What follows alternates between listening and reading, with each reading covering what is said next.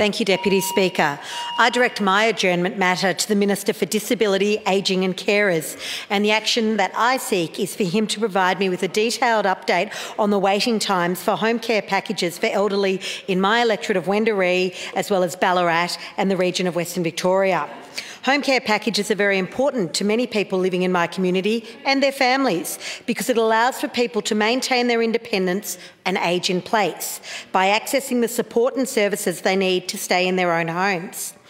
This is why I'm interested to know what the waiting times are and what my constituents can expect in terms of time for the delivery of necessary services and help around the home. I look forward to the Minister's response.